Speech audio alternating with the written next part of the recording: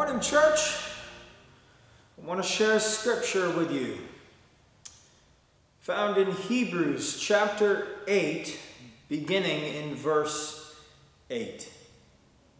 Behold, the days are coming, declares the Lord, when I will establish a new covenant with the house of Israel and with the house of Judah. Not like the covenant that I made with the fathers on the day when I took them by the hand to bring them out of the land of Egypt. For they did not continue in my covenant, and so I showed no concern for them, declares the Lord. For this is the covenant that I will make with the house of Israel after those days, declares the Lord. I will put my laws into their minds and write them on their hearts, and I will be their God, and they shall be my people. And they shall not teach each one his neighbor and each one his brother, saying, Know the Lord, for they shall all know me, from the least of them to the greatest. For I will be merciful towards their iniquities, and I will remember their sins no more. Amen. Let's pray together, church. Father, we thank you for this new covenant, a covenant of grace, of repentance and forgiveness. Father, as we embark into your word this morning, we ask that you would give us ears to hear what the Spirit is saying. We do make the confession that this is the holy word of God, that what we are about to read is flawless and perfect. It was breathed out by you and written for our benefit, so that we might know you accurately, not by mere myth or legend, but we would know you in truth. We would know you in understanding. We would know you in the Spirit. So, Father, now we ask that you would give us understanding as we open your word. We set this time apart as sacred and holy, for we are about to read your flawless word. Speak to our hearts now, we ask. In Jesus' name, and wherever you are, you can agree by saying amen and amen. We are in the midst of a series right now in the church, and we're entitling it The Foundations of Our Faith. We've gone through many foundations of our faith, from prayer to worship and Holy Communion and water baptism, all pillars of our understanding of Scripture and our understanding of how we are to honor God. How are we supposed to live out our Christian faith? How are we supposed to gather as a church family? What are we supposed to do? What are the characteristics that we should have that separate us from those that do not walk with God to those of us that do call him our Lord and Savior? What are those foundational truths that we should know if we call ourselves children of God? Well, the elders of this church brought up one particular foundational piece that they really wanted taught on and discussed. And after we discuss this, after we go over this on the Sunday morning that this is taught, the church as a whole will partake in Holy Communion. And the topic they want us to discuss is law and grace. And the reason why we are to discuss this and why we should celebrate Holy Communion following this understanding is connected to the understanding, the proper understanding of law and grace. And we will celebrate Holy Communion. If you're listening to this recording in your home, we can still learn the difference between law and grace and the similarities between the two. And then in your home, in this time together, will do my very best to help you prepare your heart as we would if we were gathered together for Holy Communion. So as we embark into that, where do we look in Scripture to really comprehend law and grace? Where do we go? Because a lot of us might think that the law is the Old Testament of the Bible and that grace is found in the New Testament of your Bible. And there is some truth to that. We can see some foundational pieces of that understanding in that there was the law given in the Old Testament, and we see grace abound in the New Testament. But the first controversial thing that I'd like us to go over is the idea that law and grace are not opposites. And that there is grace in the Old Testament, and that God's law is in the New Testament as well. So that it's not that there was law and that there is now grace, it's that there has always been the grace of God, and we are still following the law of God. But let's make sure that we understand very clearly in our minds what he means by his law and what he wants us to understand about his grace. So, first thing we want to make note of is often we refer to the law of God as all the commandments that were given of God. So the first thing I'd like to point out is that most of the law that is referred to here is the law of Moses. And the law of Moses was given by God through Moses for the people of Israel, his chosen people. If you remember, just like the scripture we just read out of Hebrews 8, God called and rescued his people out of slavery in Egypt. He brought them out of slavery across the Red Sea. That was the rescue mission. And then he gave them his law. He gave his chosen people 10 commandments. Remember, the 10 commandments were written in the penmanship of God himself. He wrote them. That was God's law for his people. But then God gave laws through Moses for the people of Israel.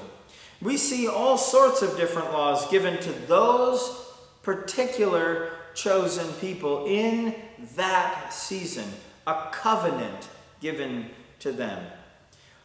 There were laws about how to live out your life, how to worship God in a very specific way. They even had laws about their hygiene, how to wash themselves.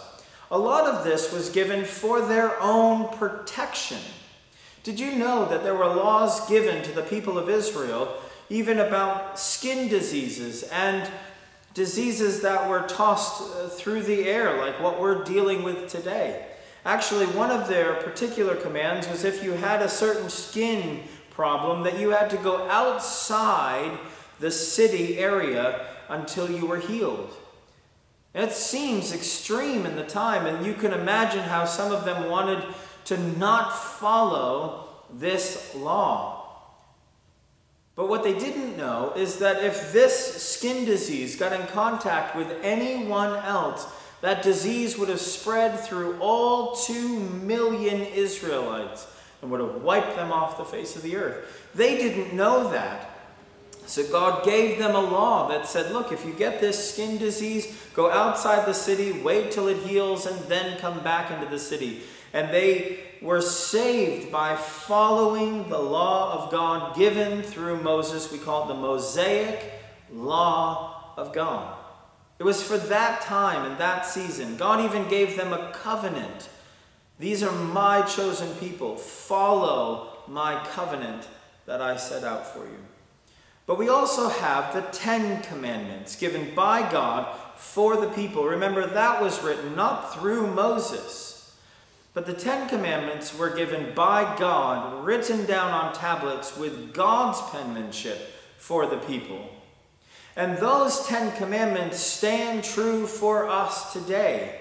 We know this for multiple different reasons. One of the largest is simply this. Matthew chapter 5, verse 17, Jesus said, "Do not think that I have come to abolish the law or the prophets. I have not come to abolish them, but to fulfill them." So do the 10 Commandments apply to us today to love God and to love our neighbor? Absolutely. Can we accomplish the 10 Commandments by our own strength? Absolutely not. So as we look into this idea of law and grace, let's make sure that we understand what law we're talking about and what grace really is. If God says, "I'm the same yesterday, today, and forever," then he didn't become gracious in the New Testament and was ungracious in the Old Testament. And he wouldn't have given us rules and laws to follow in the Old Testament and then said we have no laws and no rules and can do whatever we want in the New Testament. He has always given us, this is what you are to do and this is what you should stay away from. And I want to point out that those were always for our benefit. Think of it this way. I give rules to my children because I love my children. I want them to be safe and protected. So there are rules that I set out for them not to follow. Don't play close to the road. Go to bed at this time so that you get a full night's sleep. Eat these foods, for they're healthy for you to grow strong. These rules do not apply to the neighbor kids across the street. They are not my children, and those parents will set rules for those children. See, when God gives us rules and laws to follow, they are for our benefit, not just so we know what not to do. It might not seem like it is for their benefit to eat their vegetables at the dinner table, but it is for their benefit. And I know, and their mother knows, that this is good for them, and they will grow healthy if they eat their vegetables. Remember, God giving us rules, God giving us laws, is because he loves us. Let's go back all the way to the beginning of our Bible when God created Adam and Eve and he gave them a command. Don't eat the fruit from this tree. They did what they were told not to do. So the reason he told them not to do that is it wouldn't be good for them. But was God's grace in the Garden of Eden? Of course it was. Because think of it this way. God did not destroy them. He simply had to create distance between them. Adam and Eve's disobedience resulted in distance, not death. That was the grace of God. When God came down in the cool of the day and saw that Adam and Eve had done what they were told not to do, instead of destroying them, he killed an animal, the first sacrifice ever given, and clothed them with its skin so that they were not embarrassed by their nakedness. He had mercy on them, but he could no longer be in contact with them, for he was holy and perfect, and they had now allowed sin into their life. Now there was distance, but not death. The only death that occurred in the Garden of Eden was the animal that gave its life, and the blood was shed for Adam and Eve to be covered. Do you see how God's grace has been poured out through all of the Old Testament? And that in the New Testament, he said, I didn't come to abolish the law. I came to fulfill it. We still have these commands of God that we are to live out today. So let's go to Scripture and see where we can find this explained to us in the pages of Holy Scripture. Romans chapter 8. Let's begin on verse 1. Romans chapter 8, beginning on verse 1, reads, There is therefore now no condemnation for those who are in Christ Jesus. For the law of the Spirit of life has set you free in Christ Jesus from the law of sin and death. For God has done what the law, weakened by the flesh, could not do, by sending his own Son in the likeness of sinful flesh, and for sin he condemned sin in the flesh, in order that the righteous requirement of the law might be fulfilled in us, who walk not according to the flesh, but according to the Spirit. Amen for that passage. Let's take that verse apart and see what we can learn from Romans chapter 8. To really understand Romans 8, we need to read through Romans 7. Now, I want to remind you that your Bible was not originally written with chapters and verses. Those were added later simply for referencing different areas in Scripture. Can you imagine having your Holy Bible in front of you and someone saying it's somewhere in Isaiah about the middle?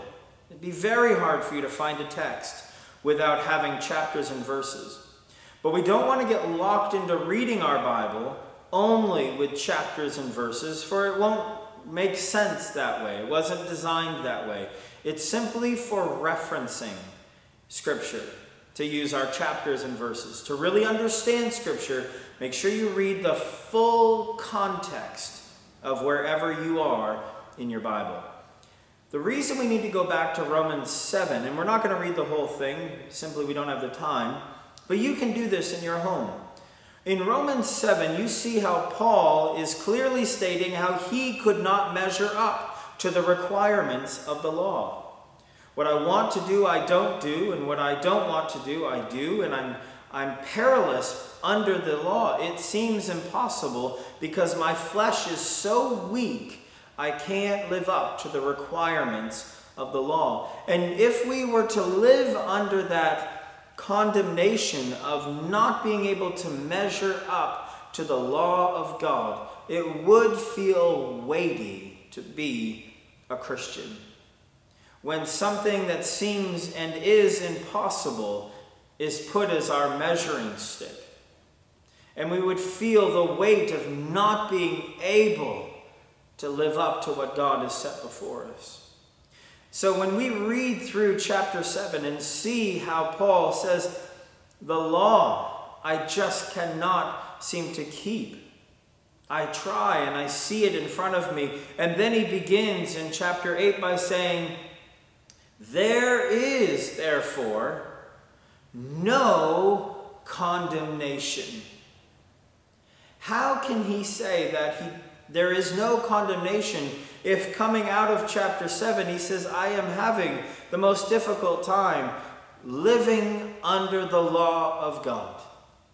He says there's no condemnation for those who are in Christ Jesus. What does that mean exactly?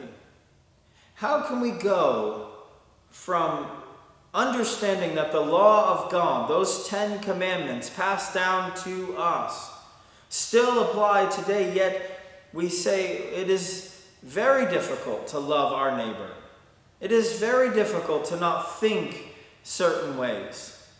And yet we don't feel condemned. You have to apply that we are in Christ Jesus.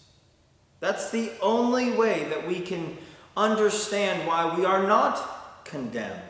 We find this answered in 1 Peter chapter 2, verse 24. It says, he himself, that is Jesus, he himself bore our sins in his body on the tree, that we might die to sin and live to righteousness. He bore our sins. He paid for all that we will ever do that is against the law of God. See, this is where we understand Ephesians chapter 2, verse 8 and 9. For by grace you have been saved through faith. And this is not your own doing. It is not your own doing. It is a gift of God, not a result of works, so that no one may boast.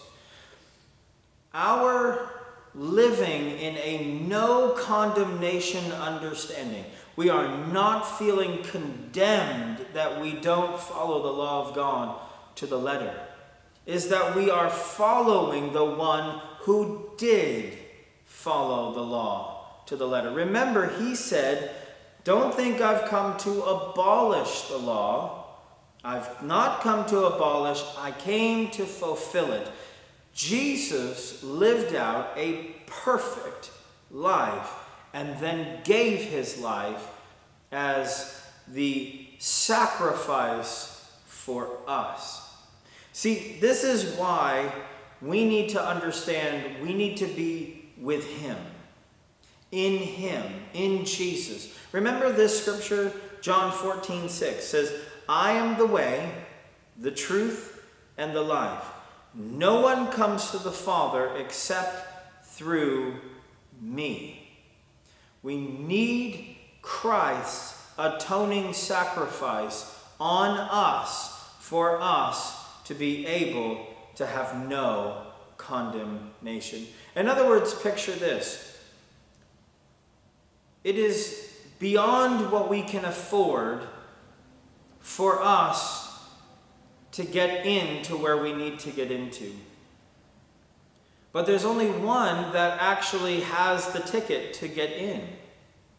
And so when we come up to the gate and we recognize we can't afford a ticket to get in to where we want to be, and one that does have a ticket says, he's with me. He's my +1. He can come in with me. See, the only way that we can get in to where we can't buy the ticket to get in is if we are with Christ. No one comes to the Father except through him. So let's go back up to where we started, where it says there's now no condemnation for those who are in Christ Jesus. Let's go to Romans 8, verse 2. For the law of the Spirit of life has set you free in Christ Jesus from the law of sin and death. For God has done what the law, weakened by the flesh, could not do, by sending his own Son in the likeness of sinful flesh. For sin, he condemned sin in the flesh. All right, that is a little complicated. Let's break this apart. The old law, both the Mosaic law, the law given for the people of Israel through the person of Moses from God, but also the 10 Commandments, the law of God. Hebrews chapter 8, verse 7 says, for if that first covenant had been faultless, there would have been no occasion to look for a second. The covenant that God made with his people, the chosen people, If they had followed their rules, that covenant that God made with them, then we wouldn't need a second covenant. God made a covenant with his chosen people, and they broke the covenant. That's why Hebrews says, look, if the first covenant, if you had followed that, we wouldn't need another one. Let's go back to Adam and Eve. If Adam and Eve had not been tempted and had not fallen to the serpent's temptation, there wouldn't have been a distance between them and God. But they did fall short of what God told them to do. Don't eat of this tree. And they did. If they didn't, there wouldn't have been a distance. This is the cause and effect. So there was a covenant made for the people of Israel. This is for your good and for your safety. And they did not keep their end of the covenant. God kept his end of the covenant, and they did not keep their end of the covenant. One particular theologian put it this way, that when it says that the covenant of God, the 10 Commandments, when they were written on 2 tablets of stone, he said, this is not because God couldn't fit the 10 Commandments on 1 tablet of stone. It's because there has to be 2 copies of any agreement made in the law. One for the recipient and one for the lawmaker. One of those was for God and one of those was for the people. This was a law that was passed. God says, I'll keep my law, I'll keep my end of things if you keep your end. If you do what I ask you to do, I will take care of you. If you do not, then you've separated yourself from me.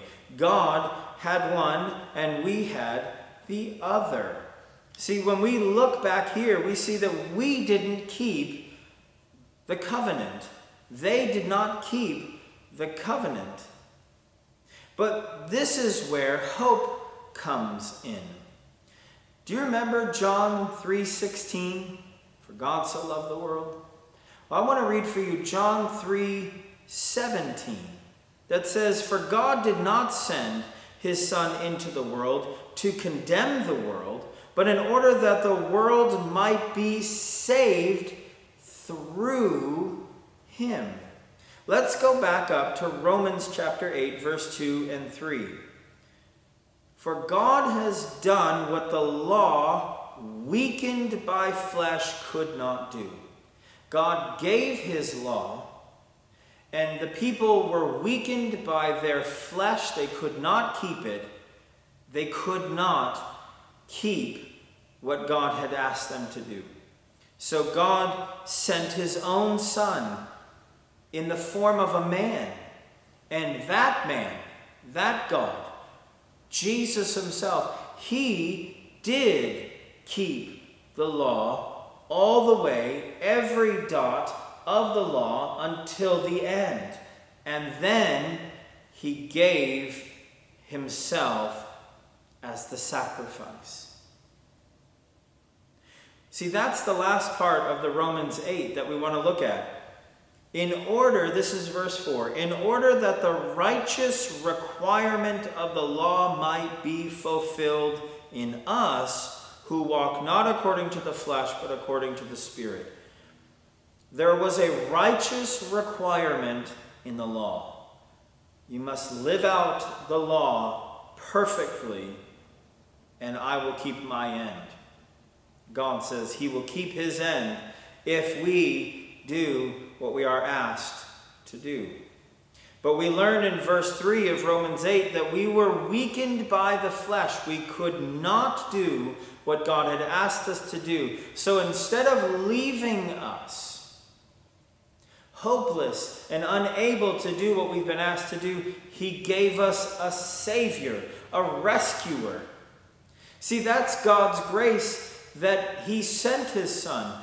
But here's where I want you to understand that grace is not only in the New Testament when Jesus shows up. Remember that Jesus was the plan all along.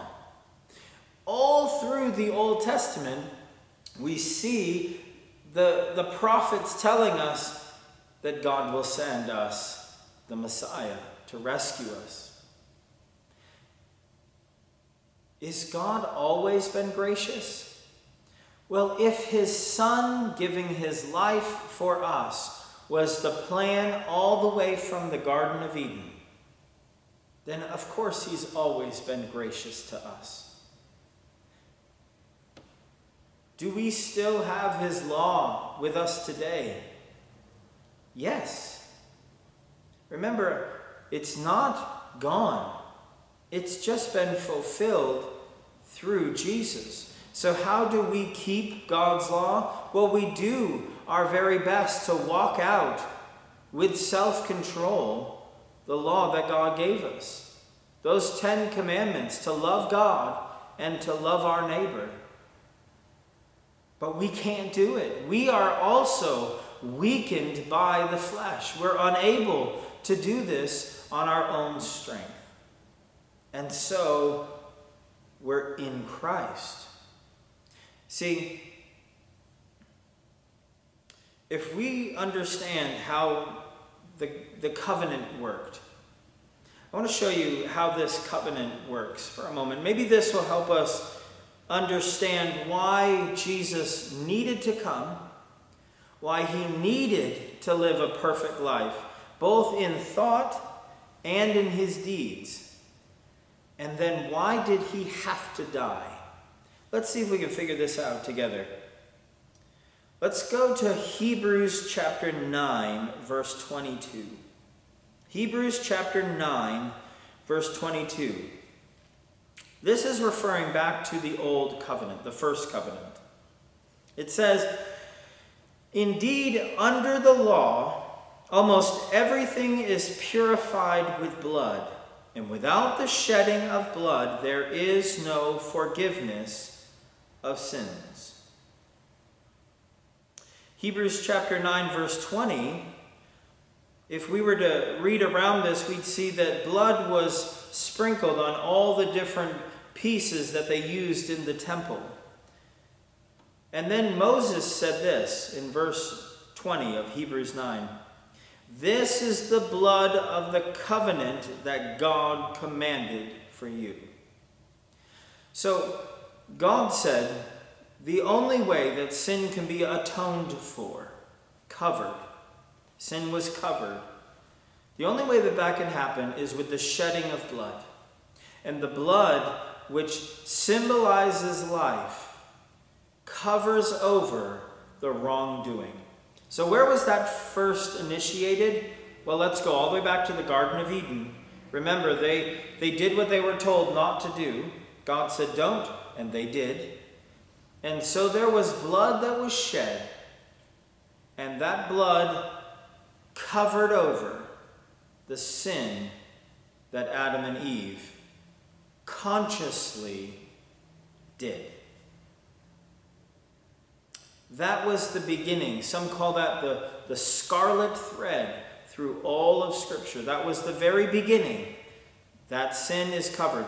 But they were separated from God. For now there was sin in their mortal body. They dwelt in that. They had a sin nature. That's what you and I have. That's why it says we're born into that. Naturally, we tend to go and lean away from God, which is why we have to, Paul used the word, crucify our flesh to lean into the things of God. It's not natural for us to lean into the things of God. If we are left to our own natural devices, we will lean away from the things of God. So that's why one of the fruits of the Spirit was self-control. That's one we never want to talk about. But that's what he said we need to do. Like Paul said, remember, I do what I don't want to do, and what I want to do, I don't do. That is the leaning into God, which takes effort. Work out your salvation is what Scripture says.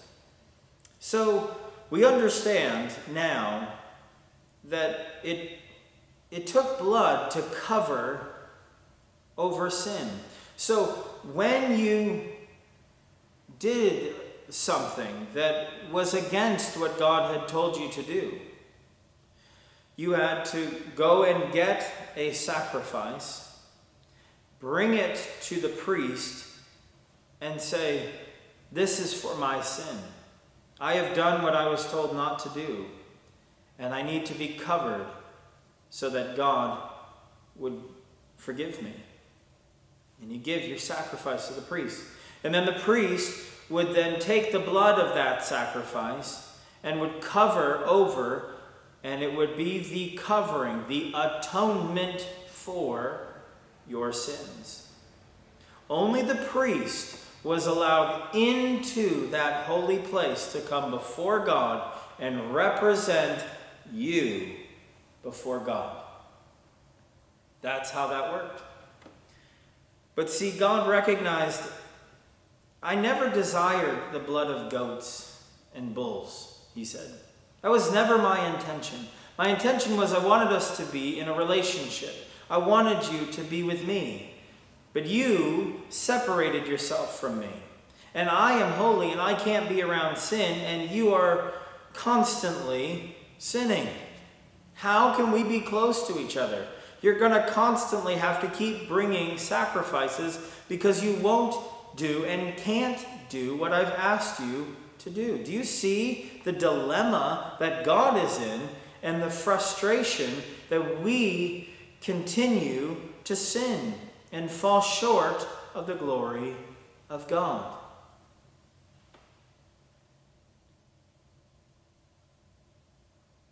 Blood needed to be shed for the covering of sin. We constantly kept sinning.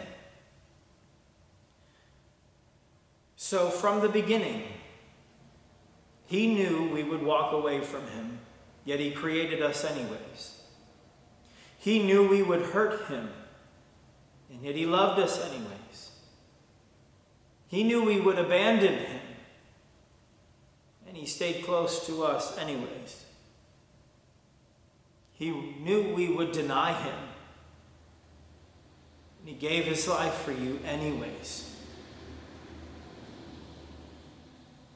Christ's death on the cross was the plan all along. All through the Old Testament, it was prophesied that the Son of God would come, and he would give a once for all sacrifice. He would fully follow the law in thought and in deed, and being perfect and flawless, he would then offer his life as a sacrifice for us. He said, a once for all time sacrifice. Isaiah 53 verse 5 and 6 says that he was pierced for our transgressions, our sins. He was crushed for our iniquities, what we had done wrong. Upon him was the chastisement that brought us peace.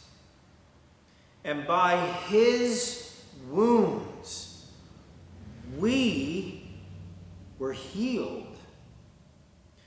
All we, like sheep, have gone astray. We have turned everyone to his own way. And the Lord has laid on him the iniquity of us all. See, God, the Father, hated sin. And he said that his wrath would come on sin. And he would crush sin. He would destroy sin. He hates sin. But we just kept sinning. And he says, I love you so much I don't want to crush you. But you won't stop. You keep doing what I tell you not to do. I gave you my law, and you will not follow it. And he said, but my wrath, my anger, it's there against sin. And so when his son came to save all of us, his son did not sin in any way. And that's why when Jesus was hanging on that cross, on that hillside, right outside the city gates, it says that all the sin was put on one man. Not just all the sin of that moment. Understand that all sin for all time was placed on the shoulders of one perfect, guiltless man. And God the Father crushed him. His only son that he loved so much, he crushed him for all sin laid on the shoulders of your Messiah. And instead of crushing you, and instead of crushing me, he crushed his own son, so that you and I could be forgiven. And he died on that cross. Eloi, Eloi, lima sabachthani, my God, why have you forsaken me? For God the Father had turned away from his own son, for his son bore the sin of the world. For you and for me. Remember, God's grace did not show up in the New Testament. God had been gracious with us from the beginning of time. And God's law didn't end at the beginning of the New Testament, for it is still with us today. It's that what changed is that it was fulfilled on the cross of Calvary. It was paid for in that moment. This is why Jesus, several nights before the tragic night of his death and payment for your sin, he said this cup that is poured out for you is the new covenant in my blood. Do you remember how Moses said that this is the blood of the covenant that God commanded for you? The blood of goats and lambs. That was the covenant that was used to cover over sin. But recognize that now sin was no longer covered for. It was paid for. Now sin is gone. Sin is gone. It's paid for. It's over. So when you fall short and you don't measure to the yardstick that God has put out before you, and you say, I did it again. I did what you asked me not to do. But I am in your Son, and your Son's blood covers me. And so you are forgiven. God's always been gracious, and the law of God still stands today. But now we're covered in the blood of Christ. So when you stand before God at the end of days, when you stand before the judgment seat of God, you will not hear a record of all the things that you have done wrong. That's what we tend to think when we stand before God and he's on this great throne. and he calls you forward before him, and you timidly walk forward knowing he's going to list out all the things that you have done wrong and how you do not deserve, and what you're going to hear if you know Christ as your Savior, you will hear that there is therefore now no condemnation. He'll say, "Well done, my good and faithful servant." And you will receive your reward that you don't deserve, because the Lamb of God was slain as a sacrifice on your behalf. That's law and grace combined in Jesus Christ. I hope that you can understand now the priority of Holy Communion. I hope that you now understand why we say to do this in remembrance of him. We can't forget what he did for us. He gave his life for us because we could not do the righteous requirements of the law. And so he fulfilled the law for you and for me,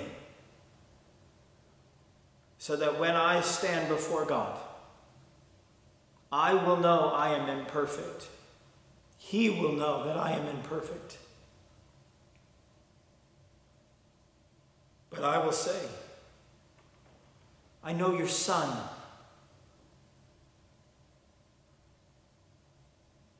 And I accept his gift of grace and his blood on my life. And though I am imperfect, I will hear, "Well done, my good and faithful servant." You will hear the same if you are in Christ. Remember, there is no condemnation for those who are in Christ Jesus. When Paul was telling the church how to come to the holy table of Holy Communion, he gave them very detailed instructions, and I want to share those with you now, so that you can prepare your heart as you would if you were here in the halls of the church. Remember, Christ is with you wherever you are right this moment. Christ does not dwell only in man-made structures. Christ is with you. The Holy Spirit is with you right now, lives within you. So I want to share with you Paul's instructions for purification of our heart and our mind and our spirit. This is the instruction for Holy Communion, found in 1 Corinthians chapter 11, beginning in verse 23. "For I received from the Lord what I also delivered to you, that the Lord Jesus, on the night when he was betrayed, took bread. And when he had given thanks, he broke it and said, 'This is my body, which is for you. Do this in remembrance of me.' In the same way also he took the cup after supper, saying, 'This cup is the new covenant in my blood. Do this as often as you drink it in remembrance of me. For as often as you eat this bread and drink the cup, you proclaim the Lord's death until he comes. Whoever therefore eats the bread or drinks the cup of the Lord in an unworthy manner will be guilty concerning the body and blood of the Lord. Let a person examine himself, then in so eat of the bread and drink of the cup. For anyone who eats and drinks without discerning the body eats and drinks judgment on himself."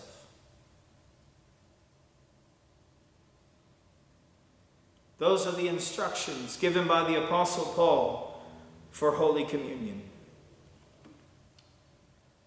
What I'd like to share with you now before we close is simply this.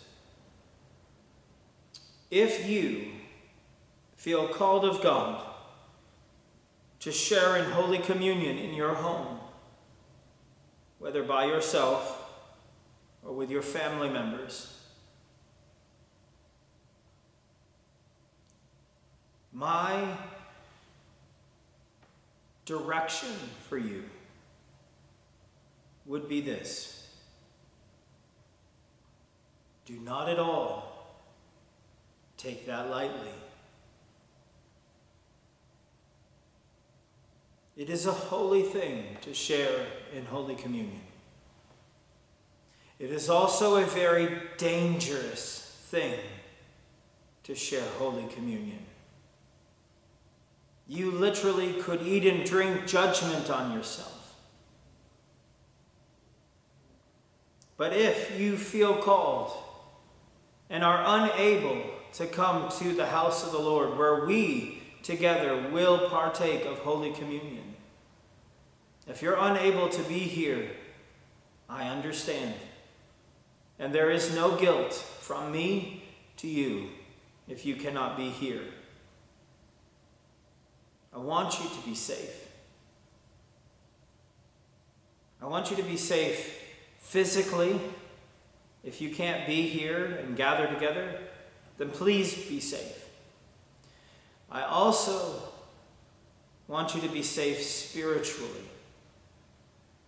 So this is why I give you the instructions that were given to me on how to approach the holy table of the Lord.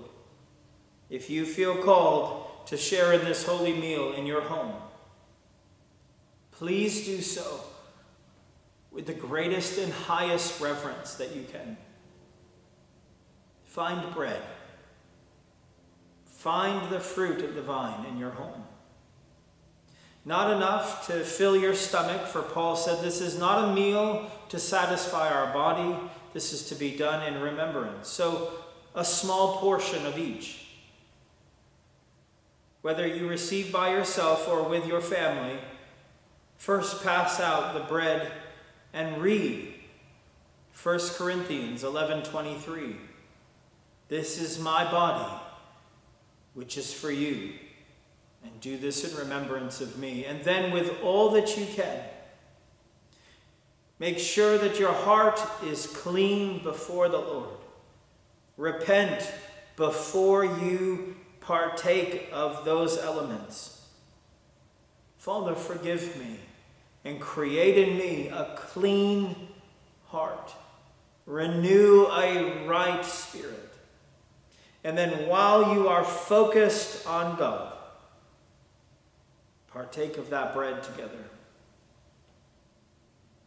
And then after that, take a very small portion of the fruit of the vine. And if there are others with you, give some to them. And then read, this is the new covenant in my blood. Do this in remembrance of me. And while you prepare your heart to receive this, think, there was an old covenant where we had to follow these very detailed rules for our benefit. But now we are under a new covenant where his blood has covered.